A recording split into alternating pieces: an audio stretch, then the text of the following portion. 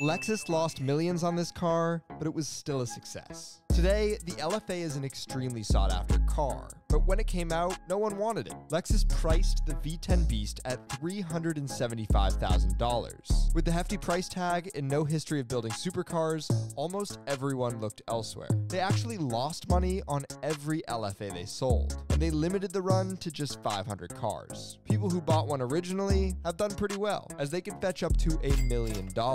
And Lexus proved they were more than just a boring car company and could create an engineering masterpiece. Both Chris Harris and Jeremy Clarkson called it the best car they've ever driven, and even today, nothing sounds quite like an LFA.